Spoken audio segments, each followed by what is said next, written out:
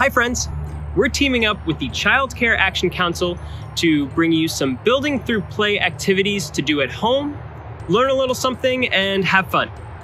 My name is Sam, and I'm with the South Sound Green program, and behind the camera is Mary from Capital Land Trust. Today we are going to teach you how to find shapes in nature. We are at the Randall Preserve, which is a Capital Land Trust free public access preserve and a great place to find shapes in nature. But don't worry if you can't come to this exact spot. There are a lot of shapes in nature that you can find anywhere where you have a lot of trees or rocks or bugs. Here's what you'll need. We have a Shapes in Nature card for you to look at while you're finding these shapes in nature. You'll also need a marker or a pen, and of course, your eyes, because you're going to be looking for these shapes in nature yourself. So let's see if we can find any of these shapes in nature right now. There's a really good example of a circle in nature right here with this flower.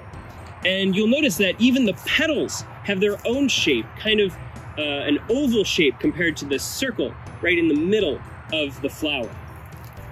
You'll notice that this is not the exact example of a circle in nature that we have in our sheet, but that's okay.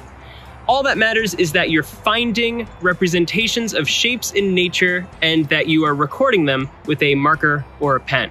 And if you find other shapes that aren't on this sheet, great. Just make sure you add them to the list. Sometimes we need tools to help us find certain shapes in nature. For example, if we have something really small that we want to find shapes on, we might need a magnifying glass.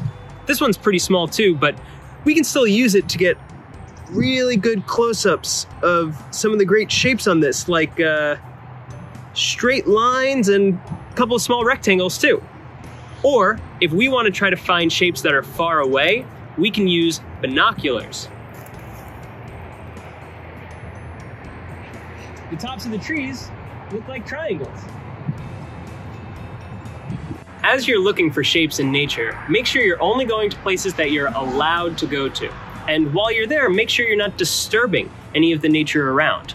We want to make sure that the animals, plants, and humans that use this space in the future are going to find it just as alive and healthy as you do. And if you find any really cool shapes in nature, you can share them with us on social media. You can tag South Sound Green and Capital Land Trust on Facebook or Instagram. Thanks for watching, and I hope you find really cool shapes in nature.